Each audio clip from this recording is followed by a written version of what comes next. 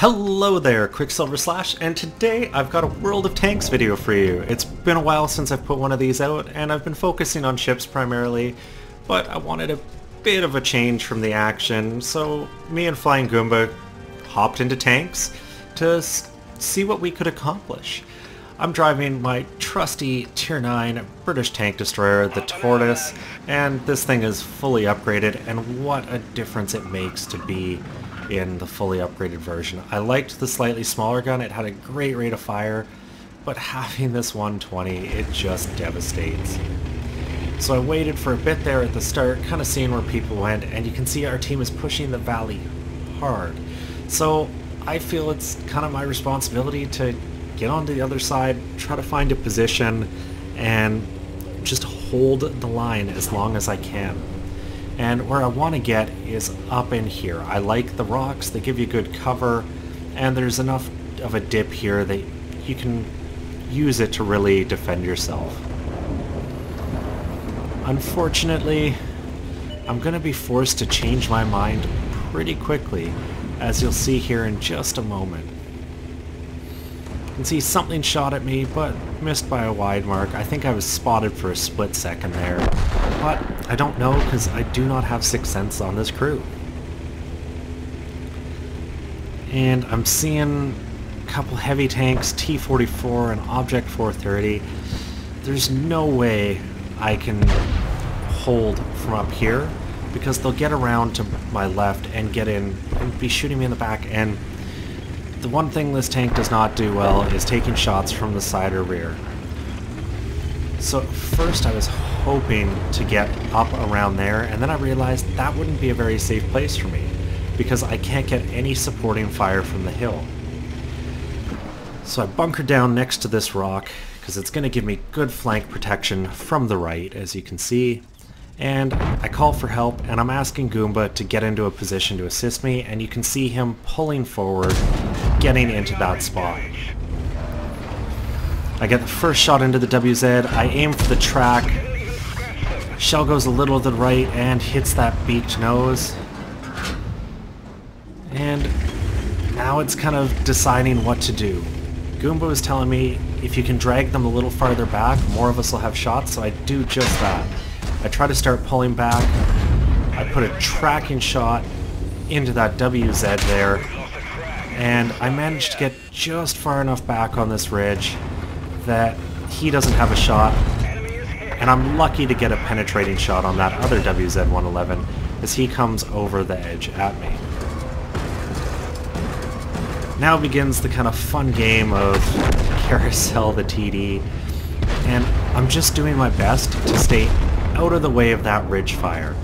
See, Goomba gets a fire and that WZ-111 explodes, and absolutely miss a shot on that 430, but thankfully my allies aren't. I aim at that inner track wheel, go straight in, and I get my first kill.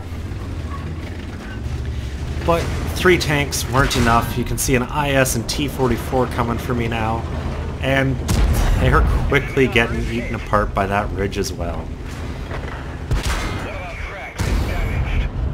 Put a low roll into the IS there, and really as long as I stay close to him, there's no chance of him getting through the front of my tank. And Goomba finishes off that T-44 for me.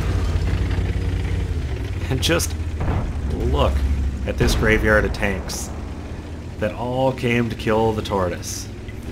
And really what that came down to was a bit of communication. I talked to at least Goomba, and I had other guys sitting on this ridgeline, and just based off what Goomba was telling me, I knew I needed to pull back a little farther to really give everyone vision. And the circle on the map would have told me to, but I wasn't even looking at that. I was staring straight ahead at all those enemies coming for me.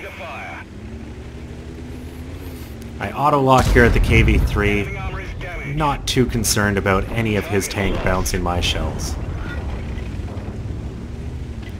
And you can see, team has a great lead, and that's when a Chiri pops up. And that's what I was talking about that side armor.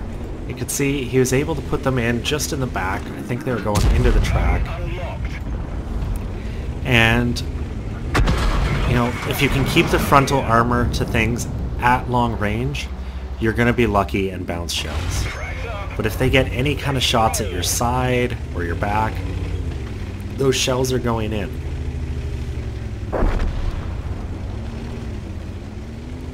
So I continue to push along this side all alone, but really at this point it's just a couple artillery pieces, T-54 lightweight, and this T-95, who I have just a bit of his tank to shoot at. First shell goes in, 378 damage, another low roll. Second shell goes in, 418, much better. And as you can see, should be doing 400 average damage. So, unfortunately, it's here the gun starts to misbehave a bit. And I'm aiming for pretty much the same spot I always was, and the shells just keep looping a little left, a little right, missing the thin edge that I can see. He gets Flying Goomba before the T-95 gets killed, and now it's just a para-arty and the T-54. So I go for the T-54's last known position, hoping to maybe get a kill shot in, but that just won't be the case.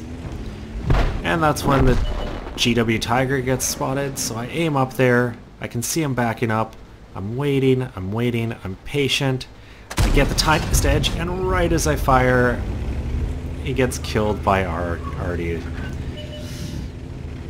So having missed the first one, the second that gets spotted, I fire and I miss by a mile. But thankfully, this gun has an amazing reload, and I get the kill, securing a third kill for myself. What a game! Mastery, Fire for Effects, Spotter, Bruiser, Confederate, and High Caliber. I finished TD-15. For me, at this point, was cause 4,000 damage, destroy 2 vehicles, and just look at all that spotting. No surprise, top of team, 4,500 damage done, and those 3 kills. But look at the assistance damage, another 4,700, so between the two, creeping up on nearly 10 grand as far as damage and assistance. And it was just a hilarious game for me. At the start of it, I was surrounded, I knew I was alone on that flank, and I tried to put myself, and Goomba asked me to just back up a bit, and the second I did, that entire ridge of support for me overwhelmed everything that came to me, and tanks just started exploding, and somehow I didn't. If you enjoyed the video, give me a thumbs up, or consider subscribing. Both would help me out, keep me making these videos. And as always, I'm Qckslvrslash, and I'll have another one for you tomorrow.